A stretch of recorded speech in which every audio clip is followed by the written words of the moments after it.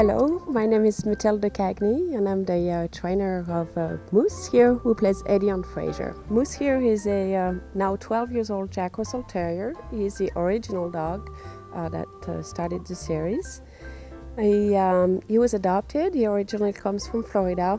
The quality that I saw in Moose of star potential was that he was so mischievous and yet so much energy, fearless little dog with a lot of personality and charisma. So I knew right away Moose was going to be a challenge, and it sure has been. For the audition of Frasier itself, we got a call from the producers and they wanted to see a bunch of dogs. So we brought about 8 different dogs. And it wasn't so much about what they can do, but we lined them up, and the producer looked at Moose and said, "That's it, it's him." And they thought he will be good enough to have a role of annoying Frasier, which he does very well. Which is the funny part, is because he and Frasier are supposed to hate each other, and he wants to outsmart Frasier all the time, because that's his character, obviously. As soon as the cameras are off and as soon as we're off the set, Kelsey's the first one on his hands and knees and being even more dog than the dog itself. The perks of being a dog star are pretty great.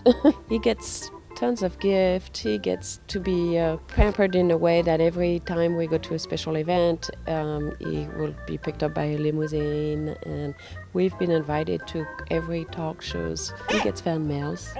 He gets to travel first class.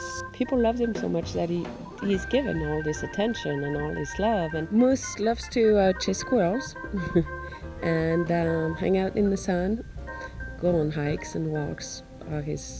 Occasionally, jump in the trash will just be totally his cup of tea.